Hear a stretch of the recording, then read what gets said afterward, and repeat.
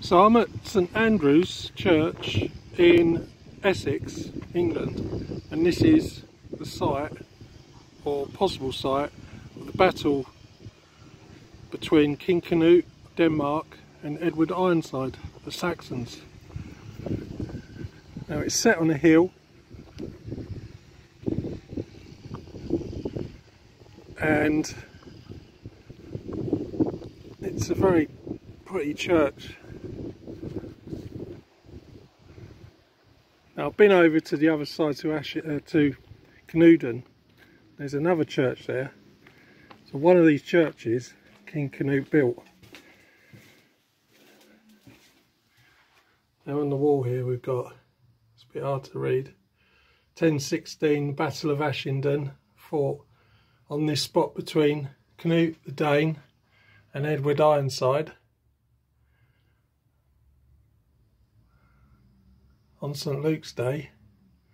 In this battle all the nobility of the English race was destroyed. This comes from the Anglo-Saxon Chronicles.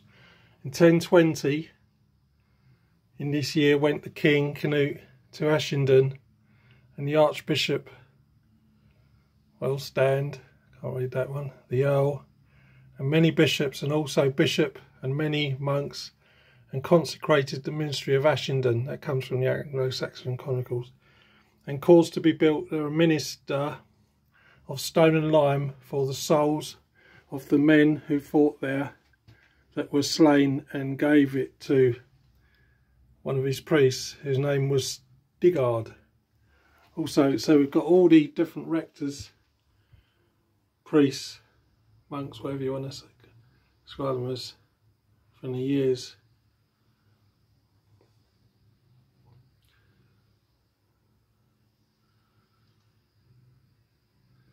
It carries on. This is not unusual for churches to have this history actually, and they will put it on boards such as this, and you can see it carries on.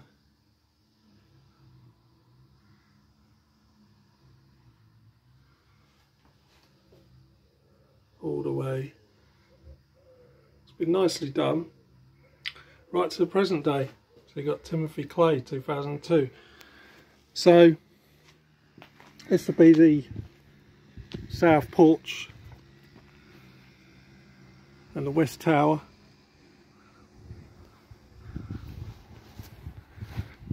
It's an interesting church. It's got some sort of, looks like, I've noticed there was some sort of sundial here. If we go off to the actual site itself,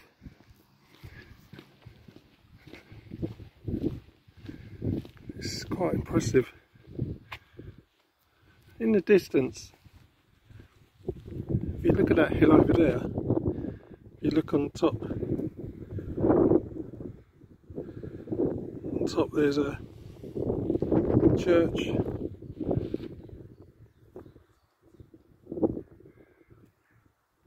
That's in Cnut. I've been up there and it's an impressive church. I personally would put the king built that church. It's most impressive. It's a lot bigger than this one. It's a lot bigger than St Andrew's, but you never know. It is disputed. But either way, you can see in the distance there, you can see the river. And I took a drive up to the church there, and on that side there's a bridge there that goes onto an island, and I think the king would have come up there. The battle's meant to have took place here on these slopes. So there's actually a sign here which basically says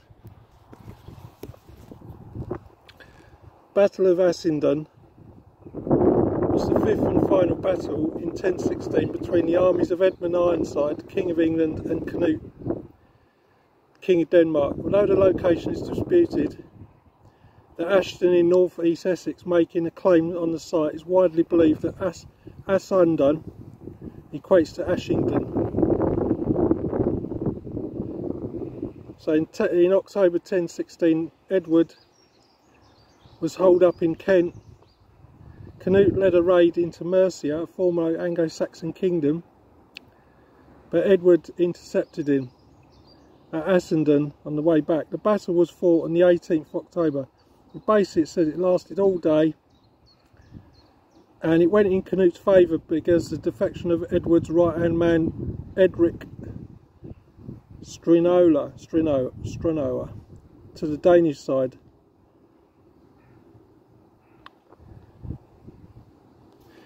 And then it gives you some detail there. It's got a nice diagram. Shows Edmund's army, Saxons, Cnut. And if you look over there, you can see on top there the church, which will be here. There's the estuary. So he's either coming here or the estuary comes around the back here, and he's come around the back. It looks like they've possibly agreed they've met on the low ground.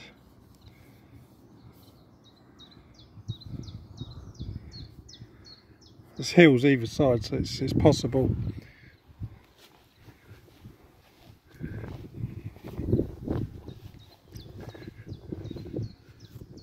Most impressive location.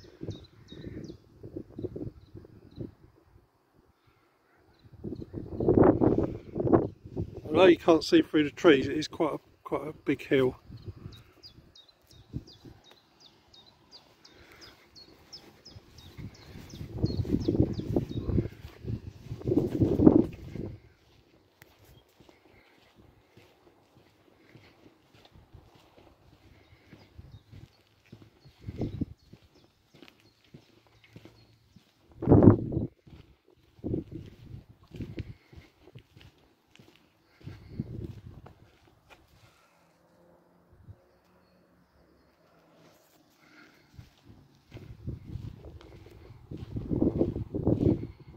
Nice to get inside the church and have a look.